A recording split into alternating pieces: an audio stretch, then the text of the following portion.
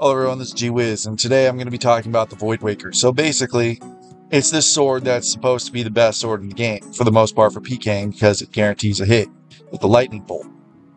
Now, it has an attack bonus of 80 slash and 70 stab, which is pretty useful, I suppose. It has melee strength of 80.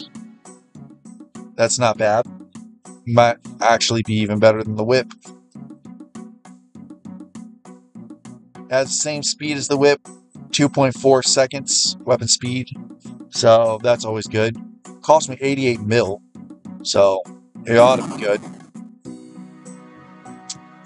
Alright, and now with my equipment on, I'm just going to show you the base damage. Starts at 22.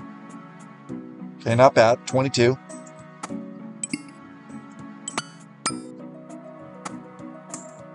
Now with everything on, 27. With Divine Strength Potion, it does 31. While Parade Strength, max goes up to 36. And with the special attack, 54.